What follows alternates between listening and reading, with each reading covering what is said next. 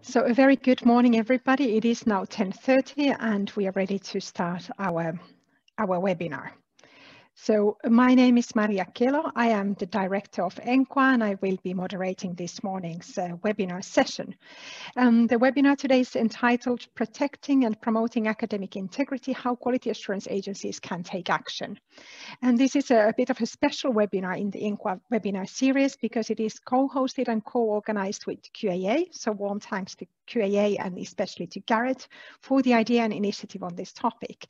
And of course, we are very grateful to have Aurelia from SKVC and Deirdre from QQI with us this morning as well. And all of you, they're our colleagues from the ENQA agencies.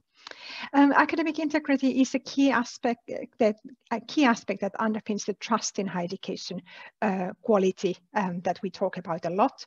Agencies are often called upon to play a role in taking action against academic misconduct. And that kind of misconduct can be different kind of things. It can be the use of essay and degree mills, plagiarism, forged qualification certificates, and many other things. So this webinar will explore a little bit the practical steps that some of the quality assurance agencies have taken in protecting and promoting academic integrity in their context. But before we start, some technical notes. You will be able to contribute, and we very much invite you to do so in the chat, both with your comments as well as with your questions to the panel, to the speakers of today's session.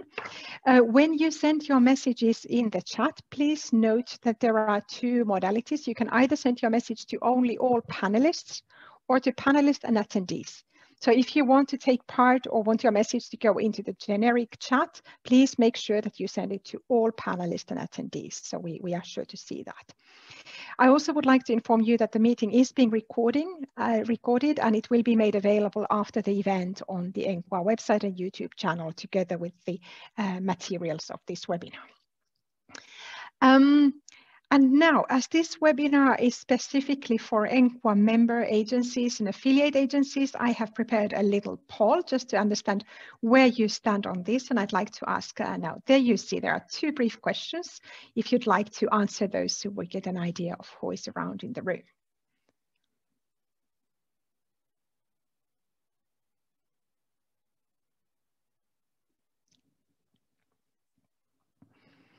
So I'll give you another minute to read through the options, made them quite long.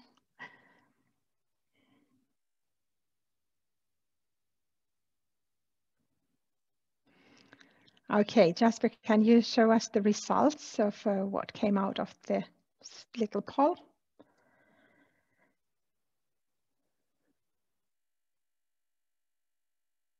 Right, so the first question is, which of the following describes your agency's current situation the best? And it seems about half of the agencies today present, and we have 54 attendees, is that academic fraud is an important issue in our country or in our context, and our agency is actively implementing or developing approaches.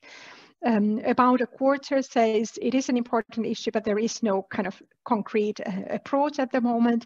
And another quarter say that it's not really a hugely alarming issue in their context. Then I had a question about what is the biggest threat to academic integrity in your context? And half of the respondents say it's the essay or thesis mills. So that's the biggest concern, but also 20% say non-accredited incoming cross-border education. So that's also clearly a problematic area. And then, of course, a bunch of other issues. So thanks for taking part in that. We get an idea of where you come from and what are your main concerns. So now we get to the actual interesting part of the webinar, which is that I have the privilege to present the first speaker. We have 3 speakers today, each presenting a slightly different approach to the topic, covering the experience of their own agency's work in the area. And also as a reminder, you have received, and there are materials related to this webinar available on the website. And this also includes many of the links to many of the documents that our speakers will be referring to in their presentations. So please use those resources also after the event. And there is also a link to a piece of work that ENQA conducted a few years ago in a project called QAA, And that is the toolkit for quality assurance agencies and how to deal with cross-border higher education. So it's kind of a toolkit or support tool or advice. And it also includes 9 brief recommendations how to combat fraudulent activities in higher education, especially in the cross-border education area. So do have a look at that as well. Our first speaker is Gareth Grossman, who is Head of Policy and Communications at the QAA in the UK. And I will now pass on the floor to him straight away. So Gareth, it's all yours.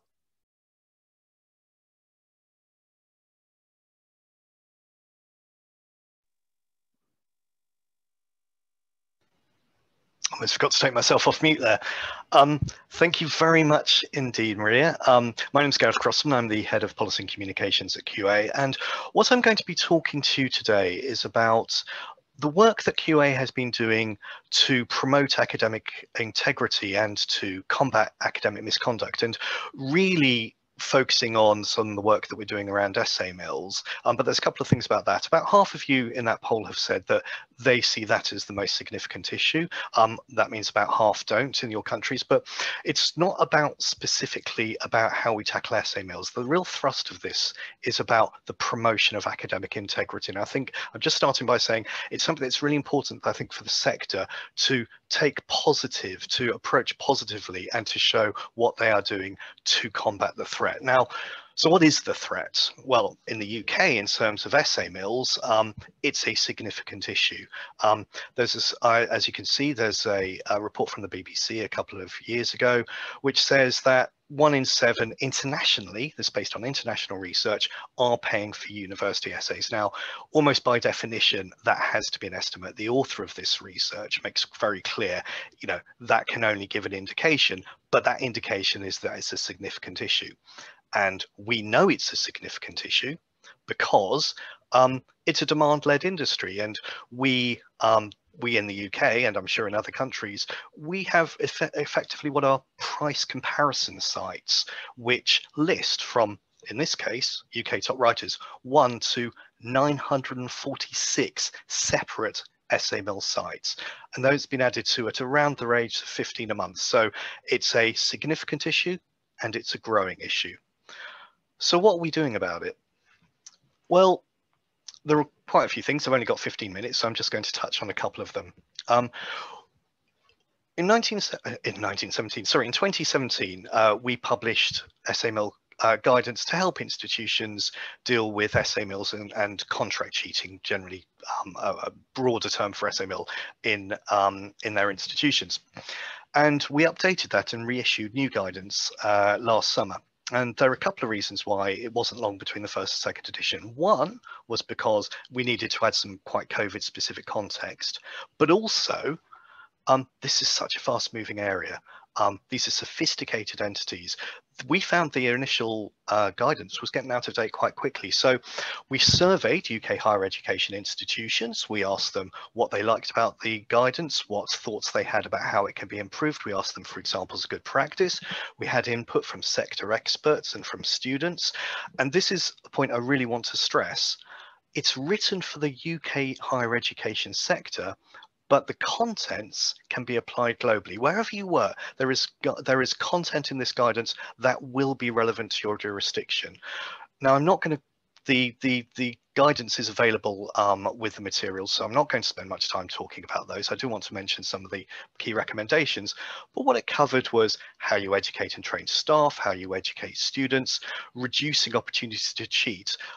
The wording there is actually quite important. We call it reducing opportunities to cheat.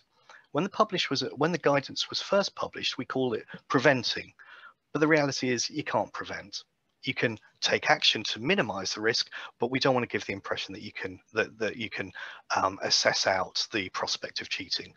The guidance then covers ways in which you can detect use of software and so on, and what institutional regulations and policies you might want in place you would need to have in place to ensure a consistent institutional approach.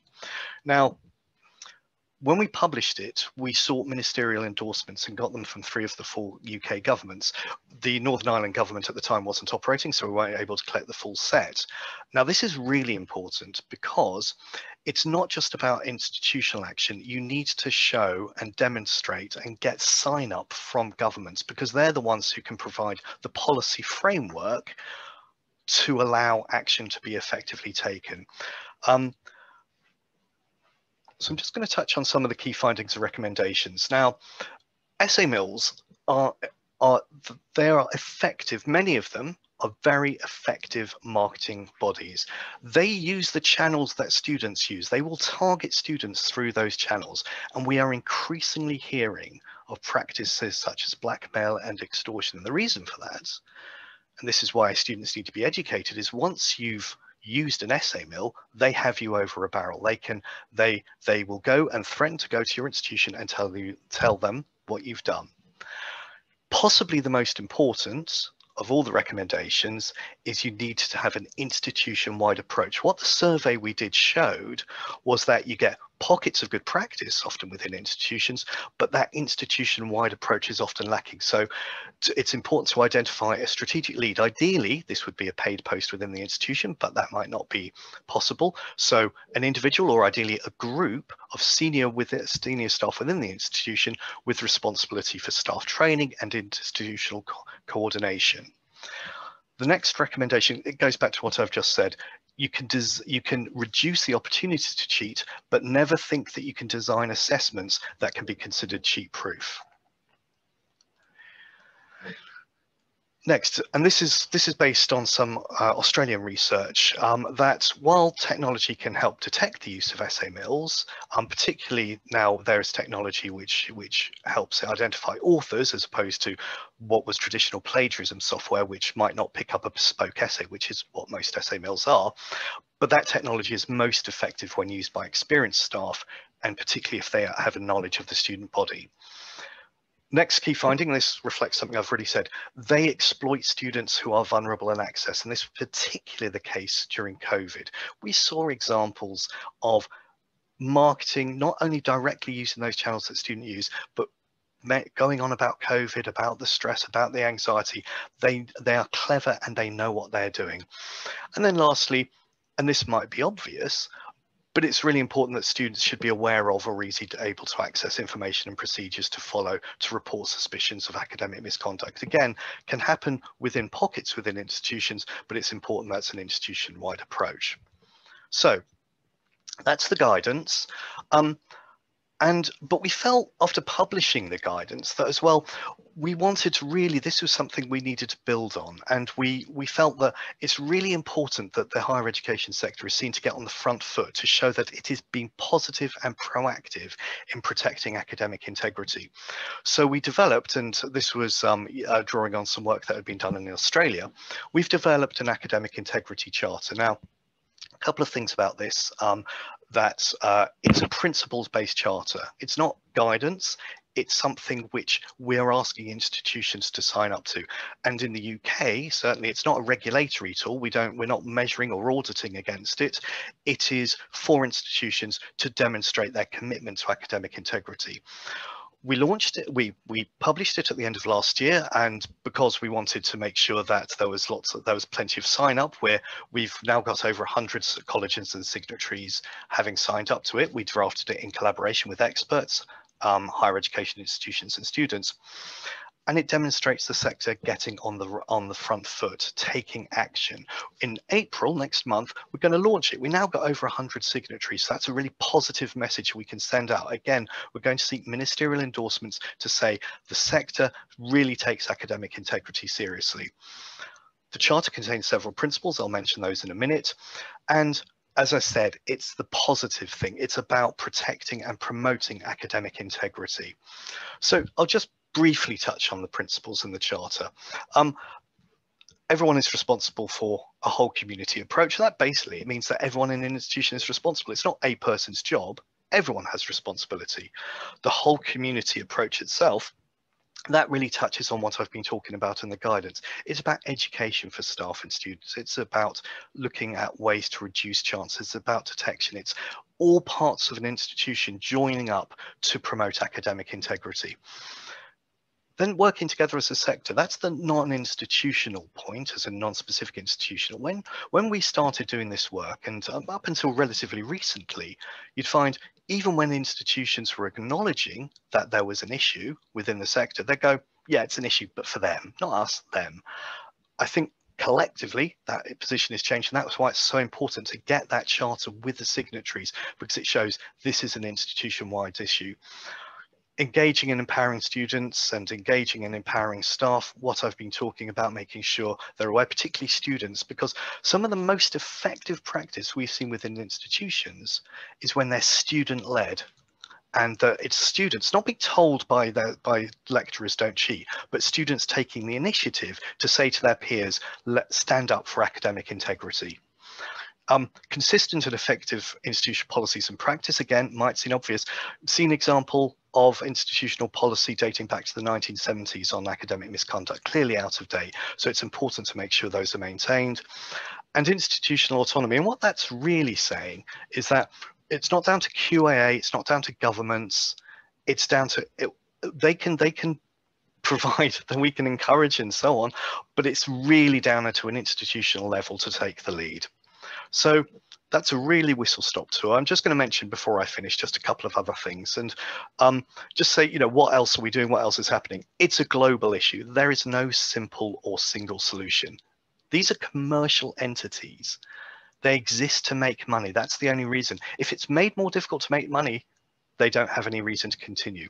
So, and as you're going to hear about legislation from Deirdre in a moment, I won't talk about it, but we're lobbying to have the UK government's introduce legislation to criminalise SA mills. We campaign to raise awareness in the media. We work with our international partners, and hopefully we'll be working with some of you. We look to challenge online platforms. We lobby Google, Facebook, PayPal, YouTube to say to them, don't accept money from these entities which are making a living out of cheating. So, that's a very quick tour of some of the work we're doing. And if there's one message I'd leave you with, it's about working with the sector, being proactive, showing that the sector is taking action. And the things that I've talked about, everything that I've talked about today, you can adapt it, you can look at it at your own, within your own jurisdictions, and work with your sectors to take action. Thank you very much. Thank you very much, Gareth. That was an excellent run through. A lot of important information there. We have a little bit of time now for questions you might have. Please write them in the chat so I can pick them up. Or if the fellow presenters have any questions to Gareth at this point. There is a question about what do you mean by challenging online platforms? Could you elaborate on that a little? Absolutely. Sorry. Yes. What I mean is that companies like Google, Facebook, PayPal, and YouTube, they will get paid for advertising. And I'll give you an example. YouTube had influencer videos. These are people who influence, and they have hundreds of thousands, sometimes millions of followers. And SA mills were paying them to advertise SA mill services during their videos. And interesting noticing, a lot of these were targeted at pre-higher education students at secondary level. So we worked with the BBC and we went to YouTube and said, you are allowing cheating through your channels. Can you stop? We wrote to Google to say the same thing. Don't allow for paid for advertising. If you starve these companies of the oxygen of being able to use online platforms, then it makes them more difficult to market. Of course, that would be helped considerably if these were criminal entities, which is why we're also lobbying for legislation to criminalize. Very clear. Good. I don't see for the moment any questions, but we have about half an hour at the end time to 25 minutes at least to go through additional questions, so please keep them coming. We'll take note of those and we'll make sure to address them as well. Good. Thanks, Gareth. Thanks very much. Next in line, we have Deirdre Stritch, who's the Manager of Approval and Monitoring at the QQI in Ireland. So now, Deirdre, I will leave the floor to you for your input.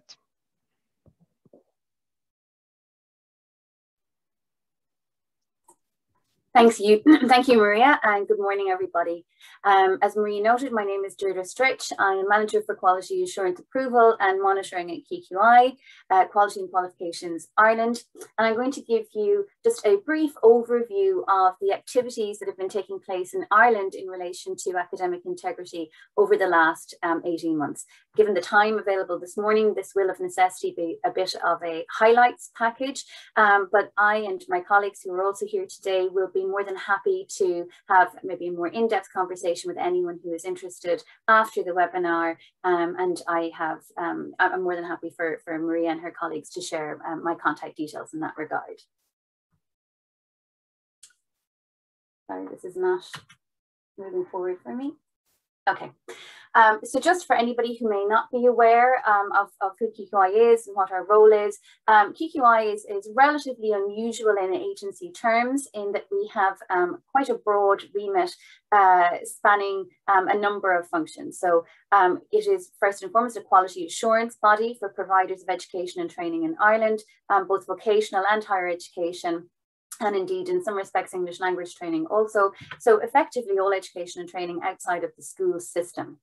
But it's also an awarding body. It makes qualifications for learners across all of those sectors, vocational and higher education, and indeed in small part also for English language. And in addition to both of those roles, and indeed the thing that ties them together is our national framework of qualifications, of which QQI is also the custodian. So on the basis of all of that, we have a broad and multifaceted interest in the standards of national qualifications and the standard of national awards. And central to that is the issue of academic integrity and ensuring that our education and training providers have a culture, a robust, strong culture of academic integrity embedded within them. So back in 2019, which feels like a bit of a lifetime ago at this stage, new legislation was passed in Ireland. There was a new Amendment Act, which introduced a number of changes to the legislation which underpins QQI. And that new Amendment Act, it strengthened QQI's regulatory powers in a number of areas, and it created some new functions for us as an agency. And one of the things that it did was to introduce some new offences. So Section 43A of that Act now provides a statutory basis for the prosecution of those who facilitate or assist or enable in any way cheating by learners.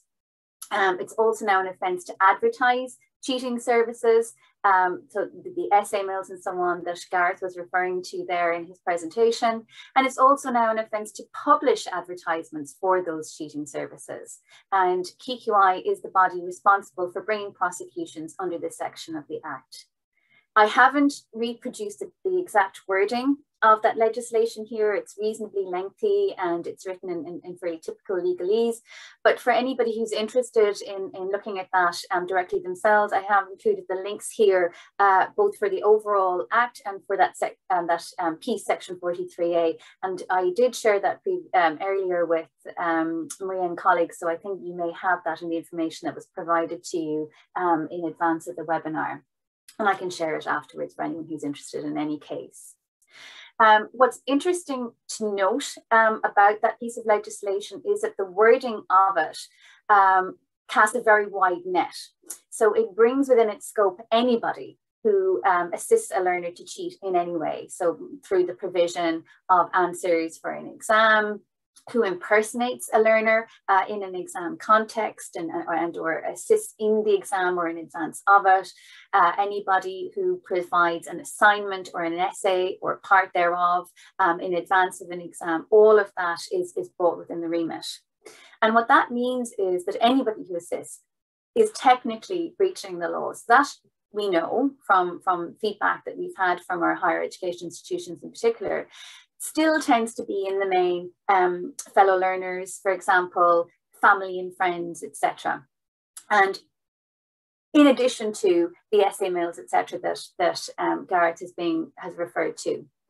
It is not our intention as the regulatory body or as the agency responsible for this piece of legislation to pursue legal action against those individual instances of learner-to-learner or peer-to-peer cheating, or indeed assistance by family members and friends that may have overstepped the mark. Pursuing legal cases in those contexts is expensive, it's time consuming, it's not a particularly useful use of resources. And so our intention instead is to focus on at scale, for-profit facilitation of learner cheating. And so that really is then those essay writing services, the assignment writing services, etc., the essay mills in colloquial terms that Gareth was referring to. So that's just on how the legislation is being addressed. We have to date, so in the almost 18 months that the legislation has been on the books, our approach has been to focus primarily in the first instance on higher education. That's not because this issue is exclusive to higher education. As Gareth mentioned, we are aware of these companies targeting learners both in the school system, which is excluded from the legislation, it should be said, but also in vocational education and training. But higher education was considered to be of highest risk, given that learners emerging there are often going into professional practice, etc. And so we decided to address that area first, but we will be extending the programme of activity into further education and training, as it's termed in Ireland, over the course of 2021 and beyond. We've also acknowledged that whilst having legislation is incredibly important, and we're grateful that we have that additional tool available to us to utilise, and I'll talk a little bit more about how it has been used, it's not the only or even indeed potentially the most important tool that we have at our disposal. Fundamentally, as Gareth rightly noted, this is about what happens within institutions. It's about ensuring that there is a broad culture of academic integrity embedded at all levels of the institution, right through from management and governance down to frontline academic and support staff, and that learners are a critical part of that conversation and dialogue and are themselves change leaders within their institutions on this as a topic. And so our approach has been very much about collaboration and partnership. And that's a reflection of how QQI addresses its other functions with its providers in any case. We have focused as well on communication, ensuring that all relevant stakeholders in this conversation are aware of the new legislation, are aware of their roles, and are actively contributing to the discussion how we can move forward nationally on this. We are therefore not focusing, certainly at this point in time, and it's not an immediate ambition, on prosecutions through a formal legal unit.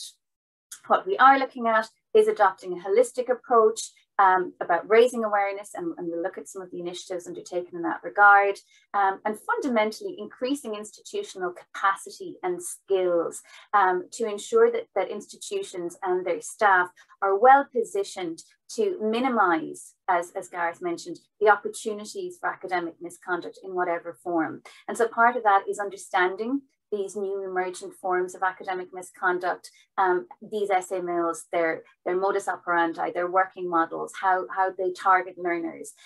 Because it's not until we understand how that new system works that we can target it and address it effectively. We also want to modify learner behaviour and disrupt the business model that essay mills use to target Irish learners. So for example, we know from international research that learners are much more likely to engage in academic misconduct, to cheat or to use these essay mill services when they're feeling under pressure, when they're perhaps less aware of their institutional policies around academic integrity, etc. So it's to ensure that learners, one, are aware that this is not just a violation perhaps of their institutional academic integrity, codes of behaviour and codes of conduct, but it is also a criminal offence. But beyond that, that learners are aware of the supports available to them should they need them to enable them to engage effectively with their learning. So the legislation is important, but perhaps one of its most important impacts in an Irish context has been the soft benefits that it has gained us in terms of being a catalyst for action at a senior level. It has surfaced this issue as one of significant importance, which requires involvement and investment at a senior level, nationally in government and also to the agency, and then within institutions.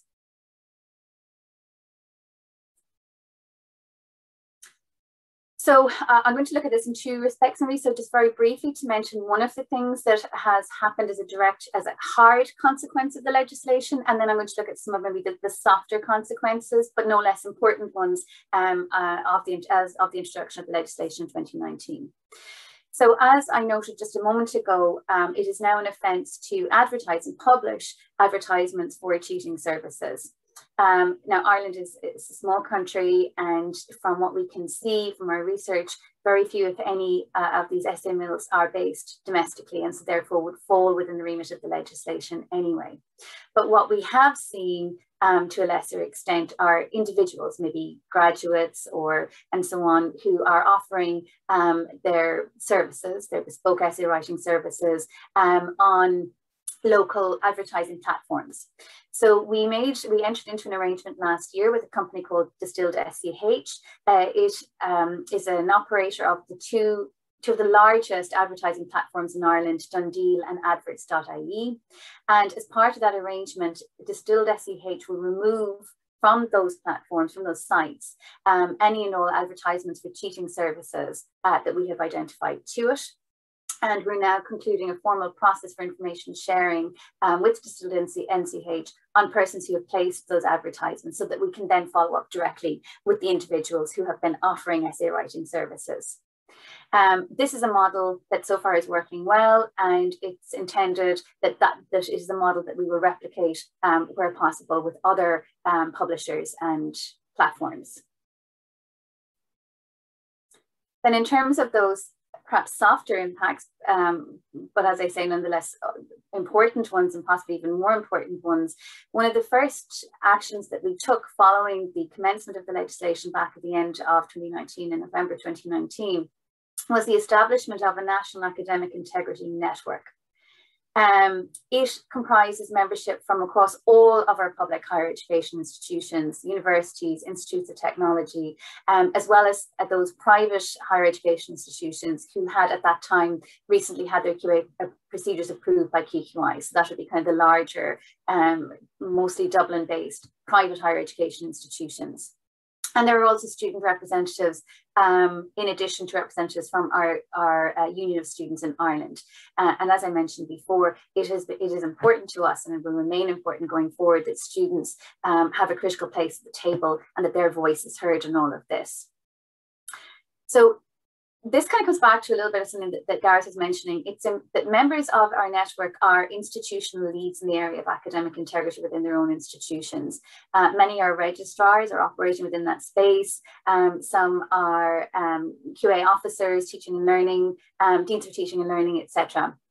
And it's chaired by one of our registrars from Dublin City University.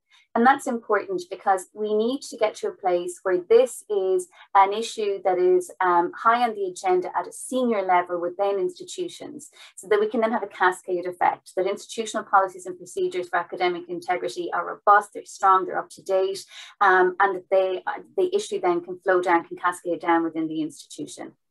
QAA is the... Deirdre, yes? 5, yeah. 5, perfect. QAA is facilitator of the network. We're secretary to it, and we publish all documentation relevant to it on the web page, which is here, and I've circulated that link as well. Not going to go into this in detail, but essentially just to say that the primary purpose of the network is to ensure that collectively, nationally, we have a better understanding of the academic integrity landscape here. There's lots of research coming from other jurisdictions, and we need to know what the picture is in Ireland so that we can develop targeted and effective approaches to address the issue here. And it is to identify good practice and to develop guidance for institutions. So it's institutions helping themselves to ensure that we have a robust culture of academic integrity within our institutions. And the network has convened 3 working groups to progress those objectives. So a couple of these, some useful things that will be coming forward, not able to share them just yet, but will be coming shortly. So there are two, the network was impressively busy last year, despite all of the other challenges that were being faced. And so shortly at the end of April, there will be two documents published in the public domain. One is a principled and national lexicon. It became immediately apparent to us that we were not all using words in the same way, and that use of language that was hindering our progress. And so the development of a national lexicon was identified as a primary initial step that would be necessary to make progress elsewhere. And that's now completed. And I say that lexicon will be available shortly. The other thing the network has done was to produce interim non-statutory quality assurance guidelines on academic integrity. And those guidelines are aimed at higher education institutions, and they focus on 4 chapters: embedding a culture of academic integrity, preventing academic misconduct or minimizing opportunities for misconduct, detecting it when it happens, because we're aware that detecting use of essay mills is much more challenging than perhaps detecting plagiarism or other more traditional forms of cheating, and then dealing with academic misconduct when it happens. So those will become available in a month's time, and they will then support the next steps of the network. So they're looking at research and guidance on e-proctoring, very important since COVID hit and we're all working online. Developing a framework for academic integrity in institutions to help best identify how best to detect instances of contract cheating when they happen. They'll make template documents available to staff. So again, it's the peer-to-peer assistance piece. Data collection. And guidance around how data and categorization of academic misconduct can be done at an institutional basis, so that we can have a much more holistic and robust sense of the landscape in Ireland. And then there will be a series of enhancement events, so workshops, webinars, etc., etc. So finally, just in conclusion, next steps for us, we're looking at further ways of implementing that legislation effectively, more initiatives to inform, to educate, to support, etc. There has been a student-facing campaign, and I think I did send the link of that around, addressing students, making sure they're aware of the new legislation, making sure they're aware of the risks of using essay mills. Some anecdotal stuff based on what Gareth just said about essay mills contracting institutions to inform on learners who have used them. That has, I've a case on my desk right at the moment where that has actually happened, and making learners aware of the supports available to them within their institutions, so that they don't feel compelled to cheat in the first instance. And from our perspective as an agency, I suppose first and foremost, we're looking for opportunities to include a focus on academic integrity into our routine regulatory interactions with providers. So through QA approval, through annual quality reports, through institutional cyclical reviews or audits, and through programme validation or approval, data returns, etc. We want to get to a position whereby academic integrity is a standing item on the agenda of the academic committees within institutions, that there is an office and an individual in institutions responsible for academic integrity in the way that there is for quality assurance, where that's possible in terms of scale, etc. So that this is taken seriously at a senior level, and that it has an appropriate rollout throughout the institution. So Maria, that's it from me. Perfect. Thank you very much, Deirdre. There are a couple of questions I would like, thank you. A couple of questions that I think are directly to you, so I would like to bring those up now. One question is what concerns the soft approach, the learner's behavior. Do you think that measures should be taken already at lower levels of education for that to be really effective? So I understand from that question, is that kind of the question is relating to the preparedness of learners to engage effectively with higher education? Yes, I think that's certainly an issue. Something that we've seen in the last 12 months, maybe as we've been working on this, is that learners, well, first of all, that the essay mills aren't simply targeting higher education students. They are also targeting schools, and they are also targeting vocational education and training. So it's quite possible that some learners who are coming into HE have already had an experience of using essay mills, and it may have perhaps in some instances become a part of their norm. And so there's a little bit of unlearning to be done at that stage. And so that is why part of our ambition for 2021 is to move beyond HE and start looking at further education and training, as we term it, to ensure that the message is getting out appropriately in that sector as well. But there is a little bit, I think perhaps there's a longer term conversation to be had, at least for us in Ireland, and that is of the school system. So to ensure that learners emerging from the school system already have a basic understanding of these issues, which isn't always the case, frankly, at the moment, and that they are entering into HE with at least some of the skill sets and knowledge required to effectively engage with their learning at that level, and therefore perhaps minimise the risk of them engaging in academic misconduct. Mm-hmm. Thank you. There are many questions for you, so I will not be able to address those all. And also, by the way, Brian, I've taken note of your question, which was, I think, the first question to come up, really, and I will keep that for the generic discussion. So don't worry, I have not forgotten, Brian, your question. But a question to you still, Deirdre. How many people are in charge of this mission or this kind of topic in your agency? Do they work alone, or do they work as a network with higher education institutions? So that's a tricky one. It's a bit of a bone of contention for us here. So we have the legislation, but we don't have a formal academic integrity unit, something I would love to have within our agency, and something which I would say, frankly, would be an ideal scenario, no more than needing institutions to have a dedicated staff looking at this topic. I think it's ideal that the agency would too. So at the moment, this is one element of a much broader work package that I have. There's another staff member, I think about 50% of her time is on assisting the network, the National Academic Integrity Network that I was talking about. And there are some additional administrative staff that provide assistance to that too. Our communication staff dedicate a lot of their time on this as well, because as I said, the communications piece has been important. So at the moment, it is drawing on the time of existing staff whose primary function may be in another area. But that is something that we are negotiating with our overall ministry to progress, because it would be ideal to have somebody focusing on this exclusively, potentially as part of a wider unit. Could I just throw in just a second? Just in Australia, the Australian government provides 4 million Australian dollars a year to TEXA, the agency there, in this area. And they have a unit which is funded through that. So the Australians in many ways are taking the lead. Mm-hmm. Yeah, that's really interesting to hear, because we've been contacted, I mean, not really contacted, but we noticed that in a document provided by the European Commission, they had actually brought up this idea that quality assurance agencies across Europe should have this kind of academic integrity officers. And then there should be a network of those officers to support, to bring forward this agenda. And so that's definitely something for us to explore a little bit if there is an interest in the ENQA community, perhaps starting with kind of an informal, even those people who don't really have those millions to do that job, but to just start to connect and see, you know, what they can learn from each other. Final, very brief question or kind of a confirmation. Is it correct to understand that law is harsher on the providers and softer on the students? Yes, I think that's probably the case. Well, the implementation of the law potentially is, as I said, the way the law is phrased means that in theory we could prosecute individual learners who assisted another learner to cheat, but that isn't the focus on how we're implementing it. So yeah, I think it's fair to say in summary that that's how we're approaching the implementation of the legislation. Mm-hmm.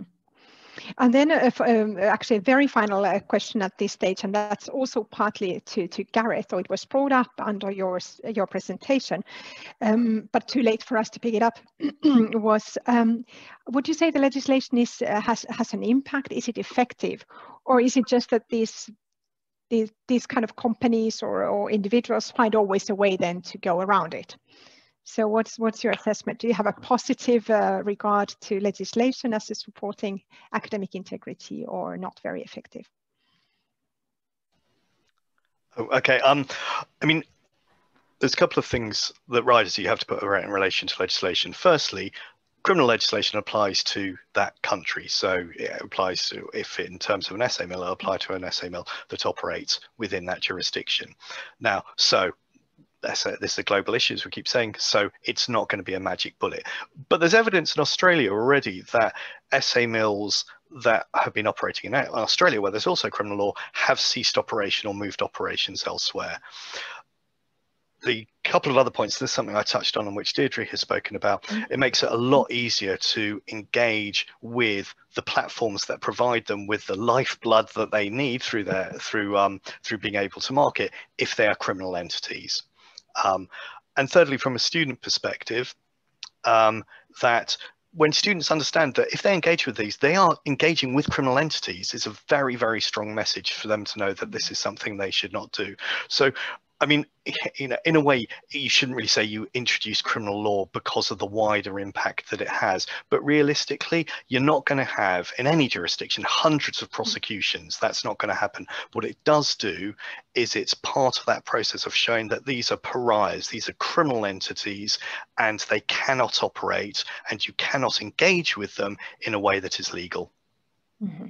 Thank you very much. Good, excellent. We got some conversation going, and we'll keep those comments and questions coming. And feel free, of course, also the speakers to respond to also in the chat. And I saw somebody from Georgia, Lali. You shared an experience from your context. Very welcome for all of you to share your observations and experiences and good practice there. So. Now we have the third presentation, Aurelia Valeikene, Deputy Director of SKVC in Lithuania. So, Aurelia, I leave the floor to you. Thank you very much, Maria. My presentation will have two parts into it. As was just mentioned at the beginning of our webinar, there are very many aspects to academic integrity, and I will touch upon two of them, and that is on cross-border cooperation between quality assurance agencies, and then on cooperation within the country. And of course, I will be bringing examples of Lithuania to that. So first of all, cross-border cooperation aspect. There is a very great tool developed in the support by one of European Union funded projects that Maria just mentioned at the beginning, the QAA project, which provides recommendations for quality assurance agencies and other stakeholders, what they could do.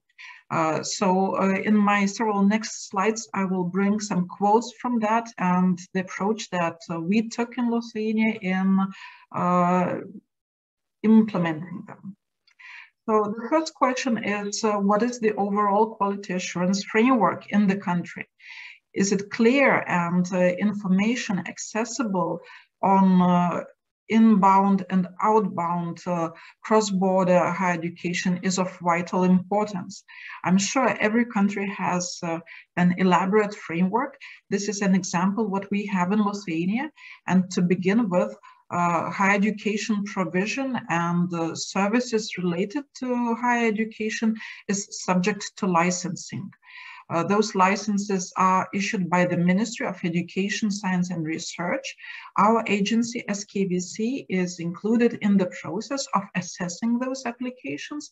And there is also an intermediary step where the State Security Department is also looking who are the persons behind private providers wishing to establish themselves in the country so that there are no threats for the national security. Education has large impact on individuals, but also society in general. So this is a concern.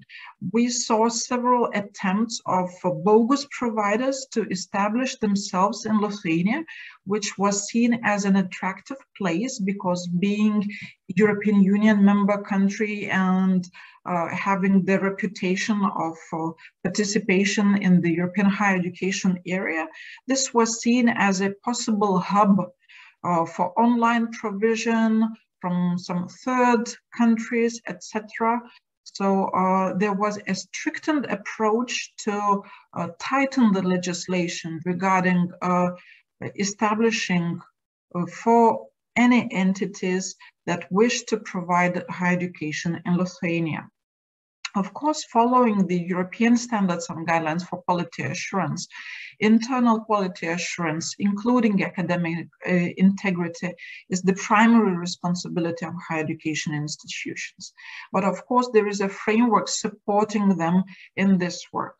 The mandatory procedures includes ex ante and ex post institutional reviews. Ex ante, that is for the licensing purpose, and ex post, these reviews are conducted by my agency.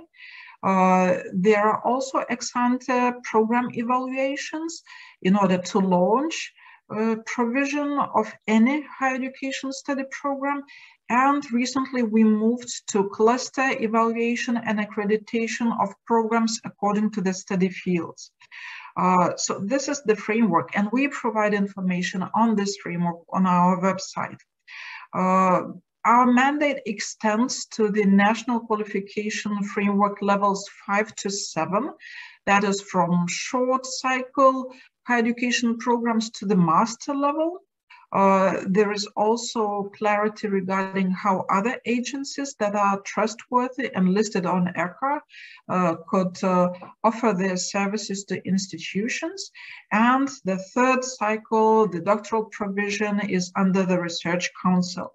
We are lucky to have a separate institution in Lithuania. From 2011, there was an Office of the Ombudsperson for Academic Ethics and Procedures established. So we work in close collaboration with this office regarding those topics. So the question for the agencies, looking from the perspective of cross-border provision, is really what is the mandate, what we can do.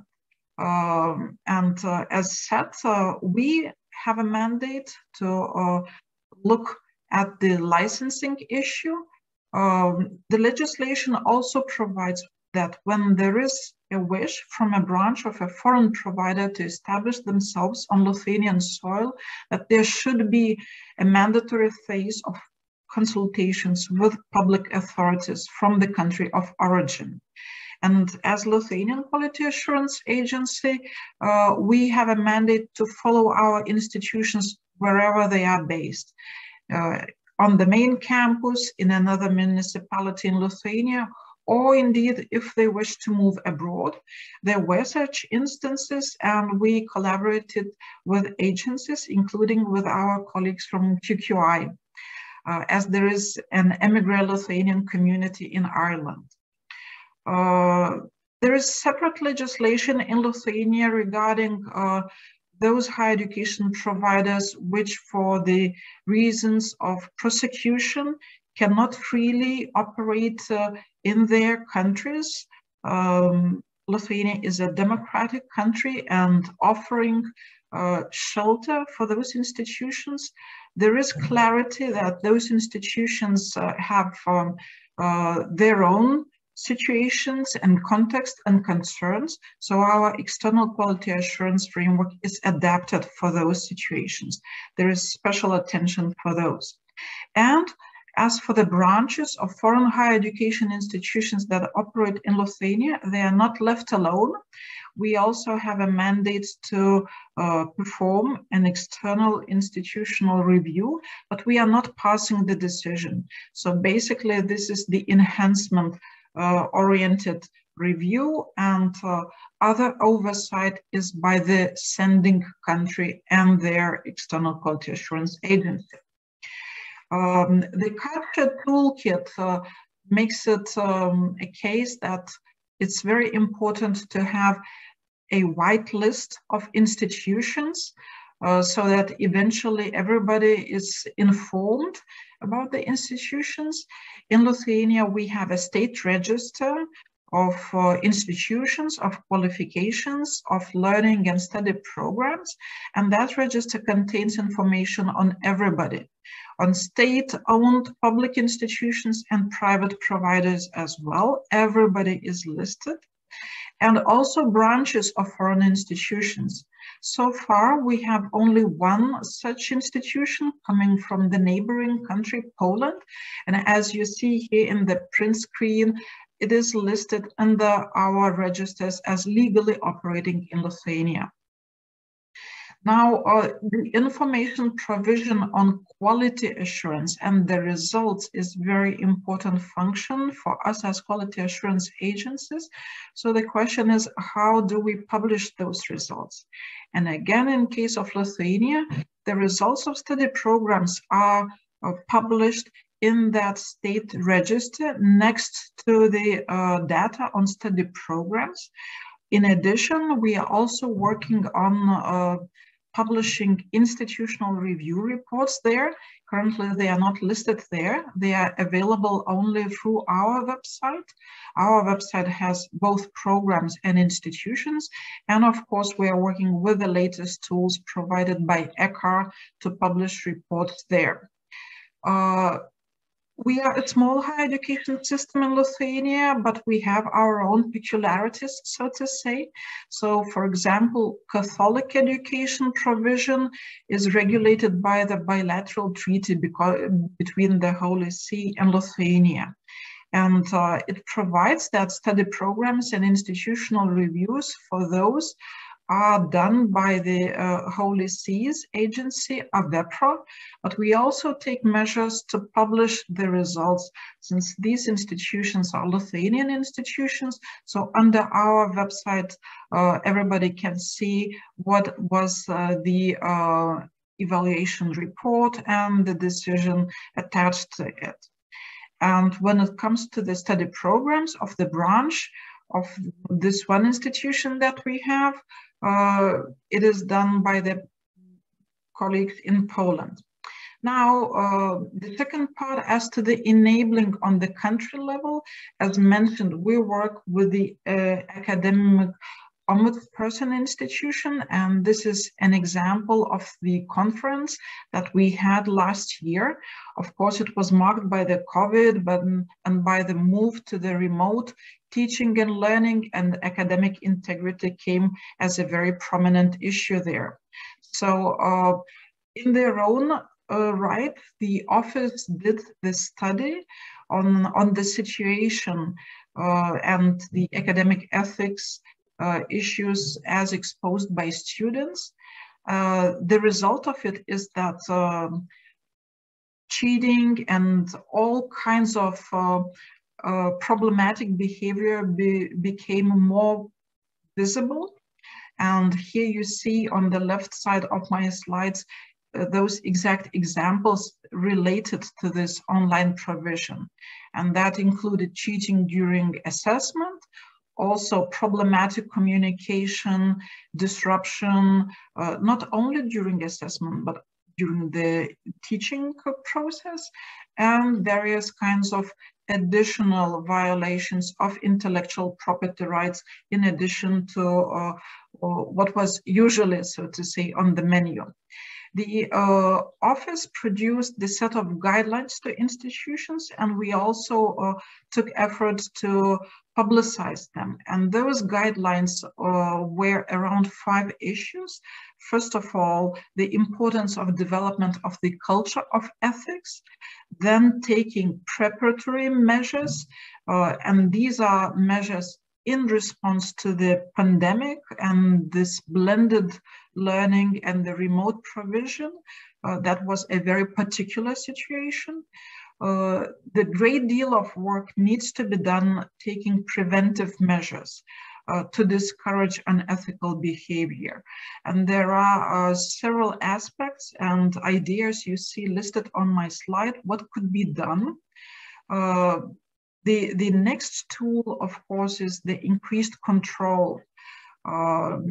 It's not only the issue of engaging with students and explaining and working with students and the staff, but also having tools to actually effectively work with the fraud that is detected, and also taking some punitive actions, from the softer ones to the more severe ones. These guidelines, unfortunately, are available only in Lithuanian, but you see the essence of them listed here, and I trust that they are applicable in very many national contexts. In summary, we believe that information provision is a key, and also a collective action is important. Thank you. Thank you very much, Aurelia. Also managed to cover a lot of ground in quite a short time. I'm inviting people to pose a question to you if they have some direct questions. You mentioned, Aurelia, a whitelist, and you also mentioned DECAR. Almost instant, at the same time, I posted a link to the chat. But there is a question, is there a blacklist? Should there be a blacklist? The blacklist is a very tricky issue. And here we have competence both as external quality assurance agency and similar as our colleagues in QQI, we are also the Academic Information and Recognition Center for Foreign Qualifications. From the ENIC-NARIC perspective, I can say that yes, sharing of blacklists is possible, but this since this is a very subtle issue, this is basically done within trusted communities and the closed mailing list, so to say. The widely accepted approach, and not to be dragged into the legal disputes with those various kinds of bogus providers, is to actually take another approach, and that is to publish the whitelist. And we make sure to say that if you don't find an institution in the whitelist, then it's not a legally provision in Lithuania. Yeah, thank you. That's very clear. Any other direct questions that could be for Aurelia? I'm trying to monitor, but nothing directly on what you just said. So I would like to ask you first the question that Brian posted already very early on in the webinar. Related to Gareth's presentation, the charter has a non-regulatory character. We've talked about different also soft tools. There's the legislation, but also many soft tools. So, and you referred a little bit to the work of agencies, what agencies can concretely do within their regular external quality assurance activities, particularly related to cross-border higher education. Are there any other elements of this fraudulent provision that could be or should be addressed or are addressed in your context through the regular external quality assurance? Thank you. We have an issue of ethics and integrity included under our procedures. In all types of procedures, there is at least a question of the policies available, developed by institutions, and also how exactly they're enacted in their context. And one particular aspect for institutions is to be very conscious in developing international ties and cooperation with other institutions and checking their status, that they are in a company of good friends, not in a company of bad guys. We are talking a lot with institutions regarding those issues, and the responsibility of the senior leadership, as was just mentioned by Gareth, that it takes a whole institution approach.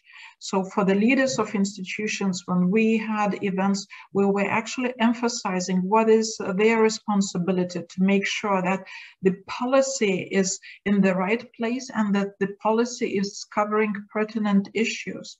And then when we go down to the implementation of procedures, of course, they are reflective of the entire institutional policies, but as institutions have units and departments, everybody has to be vigilant and take action as appropriate in their context. So yes, we are looking into those issues during the regular procedures and also by dialogue with institutions. Mm-hmm. Thank you, Aurelia. Gareth, maybe you want to comment on that same question. It was initially directed to you. And also, Deirdre, if you would like to join us with your camera as well, you'd be also welcome to comment on this then. Yeah, I mean, absolutely, this has either direct or indirect relevance to quality assurance processes and regulations, regulatory frameworks within each nation. So, for example, in the UK Quality Code for Higher Education, which is embedded into the regulatory frameworks one way or another in all UK nations, does have within that various not specifically about academic integrity in the regulatory part. There's elements for that in the guidance, but which talks about that the provider designs and delivers high quality courses and has talk about appeals process and so on. So yes, but we are very consciously looking at this and talking about this, and the narrative that we're using is about in the enhancement space, because of course it has its regulatory relevance. You have to ensure that institutions that are not falling foul of any regulatory baselines, but it's important for the sector to be seen as engaging with and proactively acting and working with agencies and with governments to enhance, because that otherwise it can look defensive being done too, whereas we want to be seen, and we think it's vital that the sector is seen to be positively engaging. So that's why in my presentation I was really focusing on those kind of enhancement areas rather than talking about it in terms of regulatory frameworks. Thank you. There needs to be the soft approach and the hard approach and the middle approach by the agencies, I suppose. So, Deirdre, would you like to comment on that question? How to integrate that into the external quality assurance, or how is it integrated in that?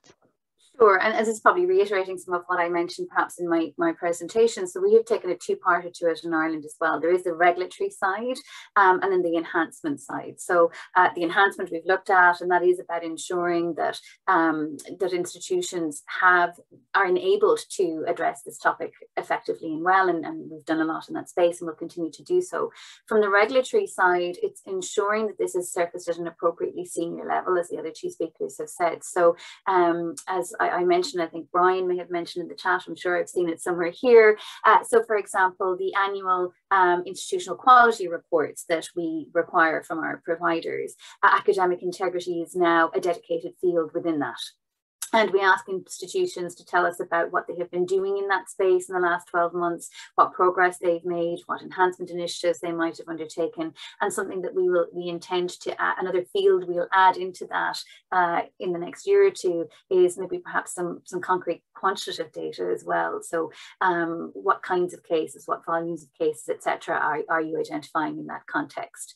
Our quality assurance guidelines that form the criteria informing institutional policies and procedures do make reference to academic integrity, and it is a requirement that institutions have policies and procedures in place around academic integrity.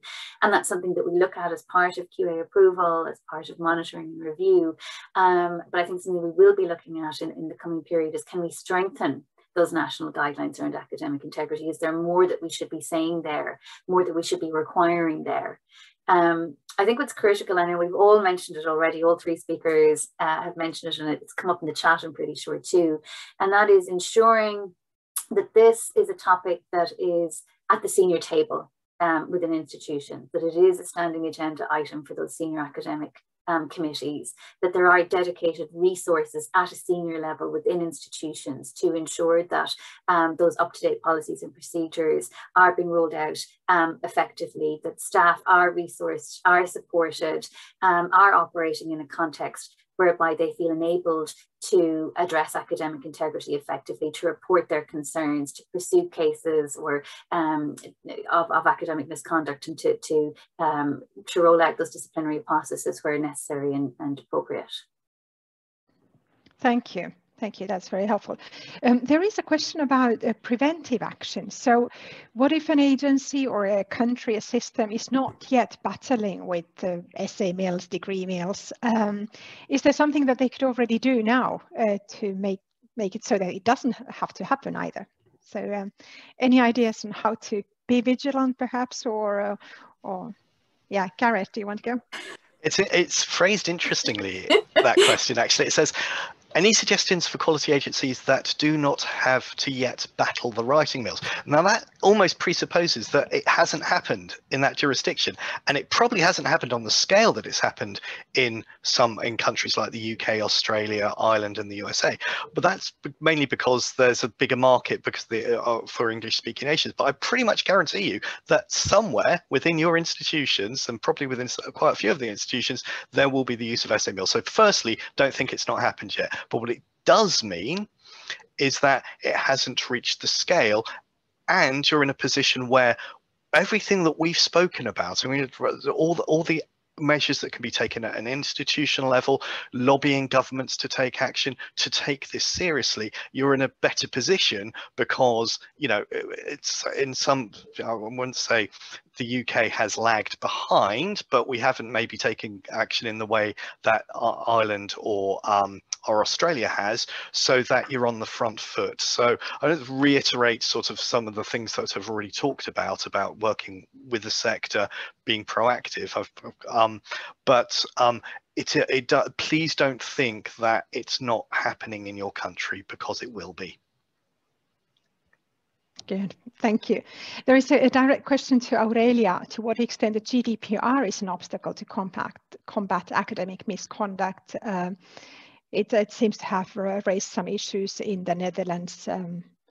So do you have any comment on that? Yes. In my last slide and in the guidelines by the academic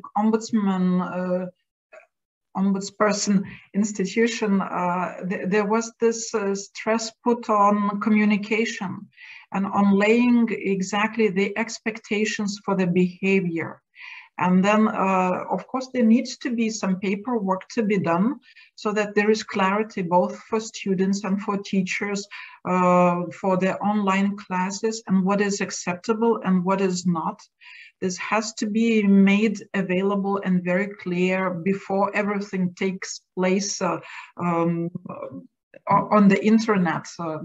So this is one issue. Another issue, yes, institutions were encouraged and actually were taking steps to update their internal guidelines, both in the instance when the GDPR was enacted in the first instance, but also last year when we had this particular situation. Well, maybe unlike to some other countries, in Lithuania, there were no purely distance learning programs. They would be offered in a blended learning mode. By legislation, it is required that there is some direct physical contact between teachers and students. So they have to meet in the classes, in the laboratories and elsewhere. There are certain requirements by law, how much in terms of credits, in terms of amount of the study program, this should take place. So previously, there was no such a situation of pure remote teaching that we would have. And of course, when we were forced to move to this pure online teaching, this has to be adapted. This had to be adapted. And from the survey that we did with our institutions, we know that it took time. Immediately to switch to online provision, it took at least 2 weeks, because the study programs, and this is an important message from the experts in distance education, they have to be specifically designed for the provision online. If they are not designed in such a way, they have to be adapted. And of course, for the last spring, it was just an emergency action plan to do so. And in the longer perspective, there needs to be other steps taken, not just managing the biggest risks and solving the issues that are directly on the table on that particular day, but in a longer perspective. So this is what we are talking with our institutions, that yes, there needs to be a whole area of educational support and pedagogy for the teachers, because they have to be competent to provide those kind of studies, to respect the expectations of GDPR, also to make all those preventive actions that would discourage all unethical behaviors, and actually to stop if something is happening. They have to be equipped for that. So there's a lot of internal work for institutions to be done in this respect. Thank you, Aurelia. Gareth also just added to the chat to Yekaterina's question that there is a need to engage with institutions, so to make sure that they understand that they have to take this seriously. So what I've been hearing all morning is that we need the hard hand. We need to be taking serious action to combat, particularly perhaps focusing indeed, what Deirdre was suggesting, to kind of the for-profit cheating mechanisms. It would be very difficult to ensure that nobody's mom is helping them writing their thesis or things like that. Of course, that's also cheating, but we have to combat things in a kind of robust way. But also there's a lot of educational work to be done. And I do agree on that, Gareth. There's a very strong statement to say to students, you're engaging in criminal activity. And I think many of them just don't see it exactly that way. I mean, yeah, what's there? I mean, it's something that, if a helping hand and, I paid for it, or there could be many explanations students give to themselves, which are not, I'm actually doing something criminal here. So, so I think this education at all levels, institutional level, agencies, countries, students, parents, whoever. So there's a lot of dialogue that needs to be had for sure. Now I have it's a question to everybody, not only for the speakers, but they are the only ones who have the mic open. But Douglas reminded us that the ministerial communique of the European Higher Education Area Ministers, which took place online in Rome in November, stated in the vision that we now have for the European Higher Education Area to 2030, that quality education will continue to be the hallmark of the European Higher Education Area. A robust culture of academic and scientific integrity that blocks all forms of academic fraud and distortion of scientific truth will be supported by all higher education institutions and all public authorities. So it's very clearly it's in the vision of the European Higher Education Area for the next 10 years. This is what all that we do has to be also taking that into consideration. It's not directly calling on agencies, but clearly that's part of the package as well. And the question is, how can ENQA help, or what would you like ENQA to do to help agencies in meeting this expectation or this task? So whoever feels courageous enough to start, please go ahead. Nobody's even opening their mic.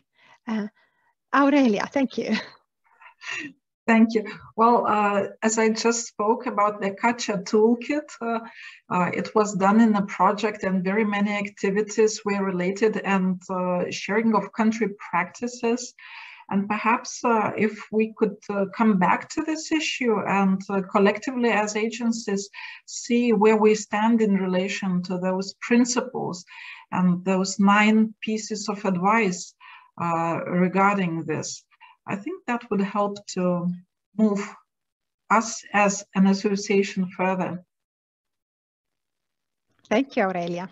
Any other ideas? I sort of read that as a question for you, Maria. No, I'm asking you, what can ENQA do for you? I suppose Douglas was posing that as a board member, so he's kind of on the ENQA hat now. That's how I take it. So what would you expect? What would be helpful for you? I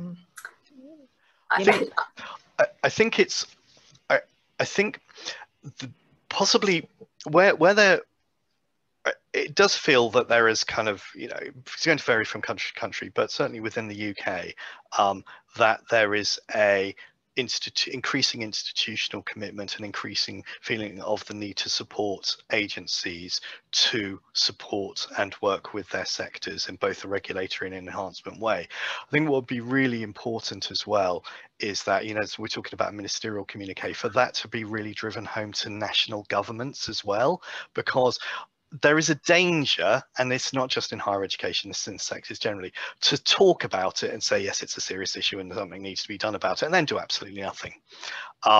And I think that, you know, to make it clear that from ENQA's perspective, this is a significant issue that will, one way or another, impact upon the reputation and potential credibility of national higher education systems, will be a powerful message to send, because that's not just coming from a national quality agency perspective, that's coming from an international perspective as well.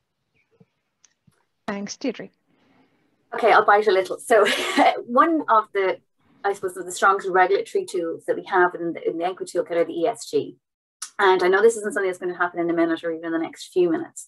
And the ESG do indeed make reference to academic integrity, but no more than the Irish regulatory framework that I mentioned previously needing to be strengthened in this, that it can be built upon perhaps as a longer term plan or activity. The ESG could be looked at in this regard to see, are there ways in which they can be strengthened to ensure that academic integrity is sufficiently surfaced and explicitly referenced within that, because that will have a knock-on effect in terms of what agencies throughout the region will be looking at and requiring from their institutions. And the ESG have a status of prominence. I know our higher education institutions will look to them possibly even before they look to our regulatory requirements. Now, the fact that the two things are absolutely complementary, you know, so I think that is something that should be on the table as a medium to long-term objective. It's very nice to hear that the ESG are so important for your sector. Well, I'm not sure it's the same in every country. I think there are many who have never heard of them, but it is true. And of course, there's been a lot of pressure on the ESG, therefore through ENQA, through the other stakeholders, through the authors of that document, because it is a very effective tool. It really works. And when you put something into the ESG, it might not be done everywhere fully immediately, but it definitely gets on the table. So the policymakers would be happy to put almost everything they hold dear into the ESG.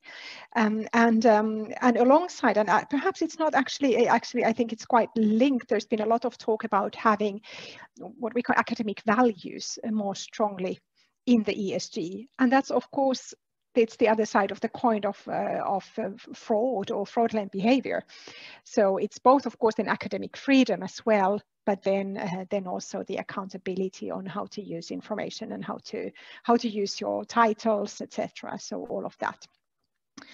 There is also a suggestion in the chat that ENQA could collaborate with EUA, Eurasia, ESO, so the other E4 organizations, to bring scale of threat to the attention of national governments, and the EU, possibly emerging EU law on cybercrime could be brought to bear on SAMLs. So thank you, Brian, for also that suggestion. I also had, before then we get to conclude, a very practical question, which I don't know if you have the answer, maybe there isn't one answer. Who are the people behind the SAMLs? Are we talking about failed academics? Are these criminal gangs? Are these people who just would make money with whatever? If it's not shoes, it could be degrees or essays. Gareth? Yeah, the answer is yes. All those. I mean, it's international. There are tiny little one-person shows. There are big organized franchised essay mills. Often you will find that academics, certainly from the UK experiences, that academics who are basically finding it difficult to get employment as academics, they are able to make money by doing so. I think there's all sorts. I mean, some of these essay mills are what they produce is appalling in quality. If quality is the right word. Some are very, very professional, up to PhD level. What I think is really noticeable is how blatant not just the marketing, I've mentioned this, but the recruitment of people is. So Edgy Birdie and others as well, EduBirdie's Ukrainian-based one, they advertise it. They advertise these like normal jobs. They recruit people to virtually at the moment, but obviously we'll return to in person. They have open adverts recruiting people to basically go onto campuses to recruit people to use EduBirdie services. This used to be a bit surreptitious, a bit kind of, you know, behind closed doors. Now it's just so open and blatant, and you know, the price comparison site that I showed you demonstrates that. So unfortunately there is going to be a market for people to write. The danger and the difficulty is that this is becoming more and more just normalized. It's very regrettable. There is a very practical question also. Is there any legal way to close down SA mills or diploma mills? Who could be able to do that? Deirdre.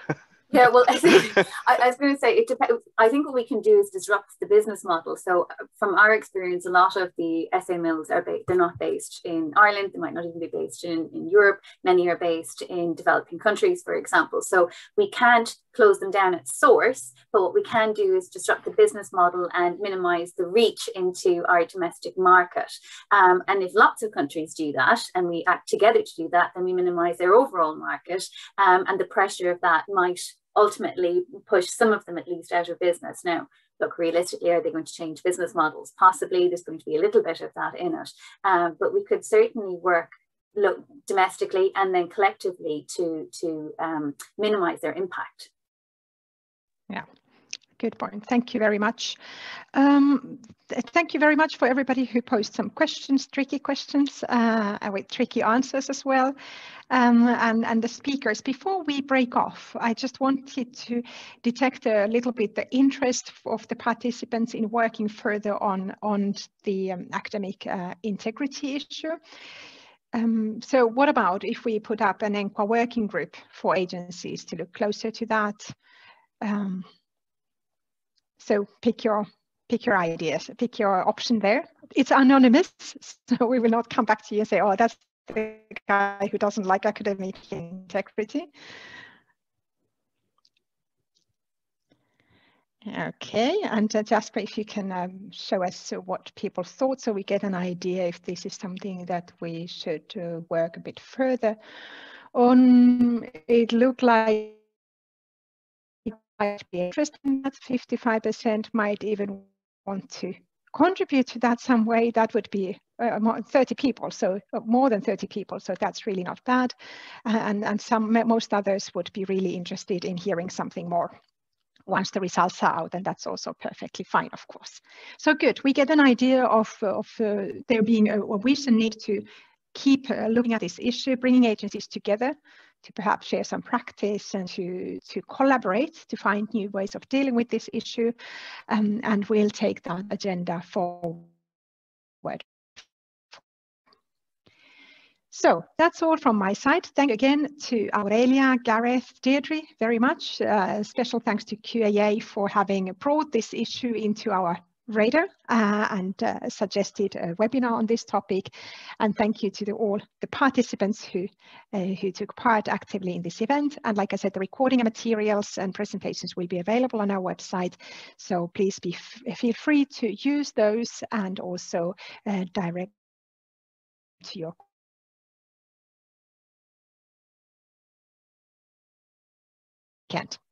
Bye-bye.